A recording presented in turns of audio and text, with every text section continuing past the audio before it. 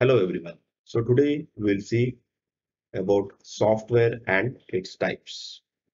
So the contents that we're going to cover in this particular session are definition of software, types of software, system software, operating system, language processor, device drivers, application software, and utility software. So first we will see what is a software. So software is a set of instructions, data or programs used to operate computers and execute specific tasks. So it is a collection of programs, or you can say instructions, through which we can execute or perform some task on a computer. So in the figure, we can see hardware is the core, outer area is system software, and the extreme outer area is application software. The types of software. So software, we have three different types, basic types. One is system software. Second one is application software. Third one is utility software. So in system software, we come across operating system, language processors, and device drivers. So first we'll see what exactly is a system software. So it is a software that is required to run the hardware parts of the computer and other application software. So that is a base for a computer to run or to start, we can say. So what are the different types of system software? So as I told already, operating system, language processors, device drivers. Okay. So we can see how exactly the relationship between the user and the software in a computer is given here, as you can see in the diagram. So user interacts with the user interface through application program. He interacts with the operating system, that is a system software, and then he interacts with the computer hardware. Now we'll see what exactly is operating system. So by the name only we can say operating system is used to operate the computer or the system. So it is responsible for functioning of all hardware parts and their interoperability to carry out tasks successfully. So there are different types of softwares, I mean operating systems available like Windows, Windows 7, Windows 10, Windows 8, Linux, then Mac OS, etc. So the process of loading, normally when we start up the computer, this operating system software will be located in the storage device that will be loaded onto a main memory. So this process is normally referred as a booting process. So that is referred as booting. So the different functions of operating system are process management, device management, file management, and resource management. Next, we'll go to language processor.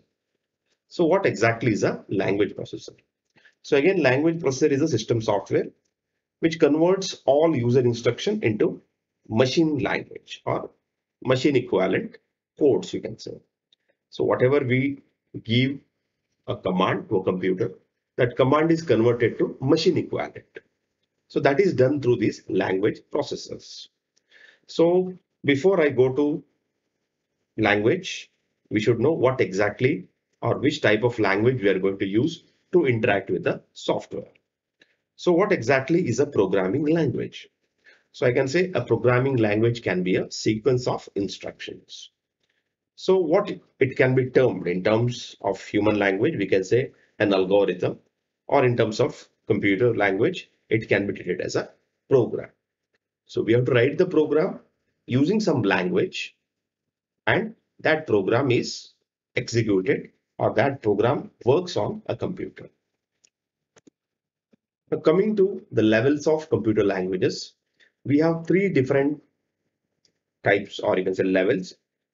One is machine level language, assembly level language. The third one is high level language. So the machine language is basically comprising of binary digits. So it uses zeros and ones to interact with the computer. So the language is only two digits, that is zero and ones. So it doesn't have any other statements or anything. It uses only numbers, a combinations of ones or a combination of zeros and ones, or only combination of zeros or ones is used to interact with the computer.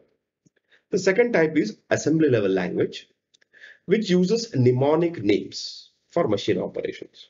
Mnemonic names in the sense maybe some fixed commands or codes that is used to represent some task.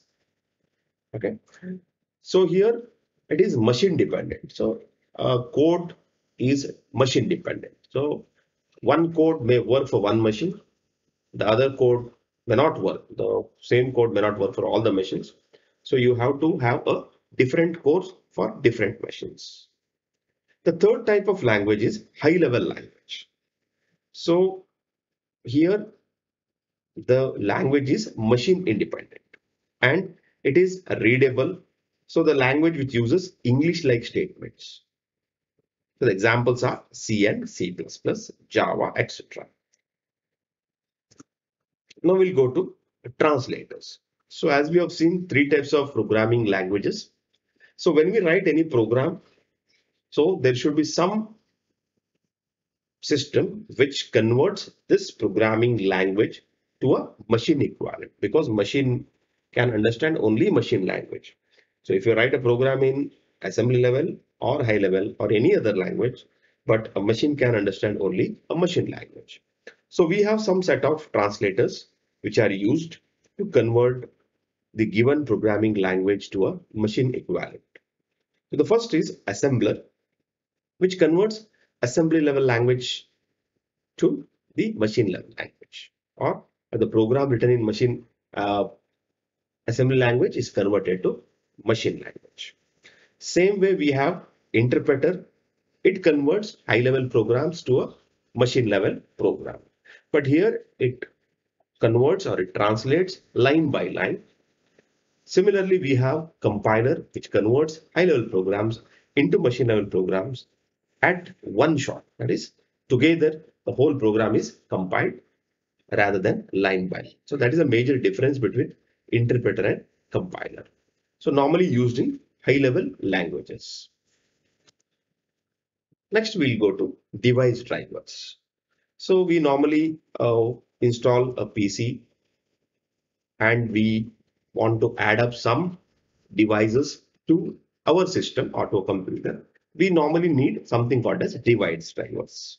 So device drivers, these are the system software that controls and monitors the functioning of specific device. So for example, if I want to connect a mouse, additional mouse, or if I want to use a printer to my computer, so I have to install this device drivers. That is a supporting software which supports this type of IO units. Next, we have something called as application software.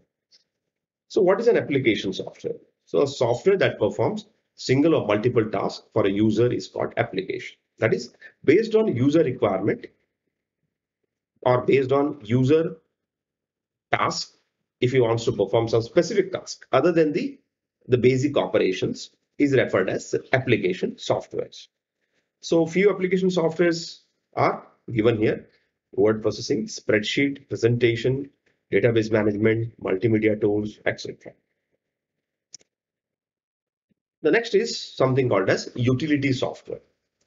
It's a third type in a software, which is a software designed to help to analyze, configure, optimize, or maintain a computer.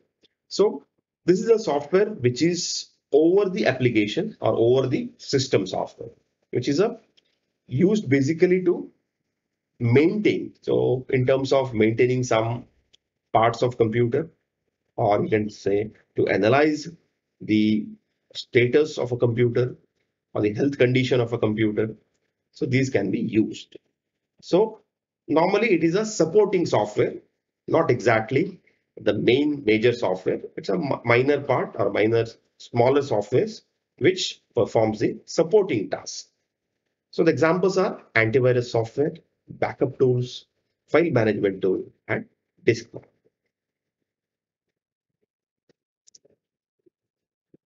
Thank you.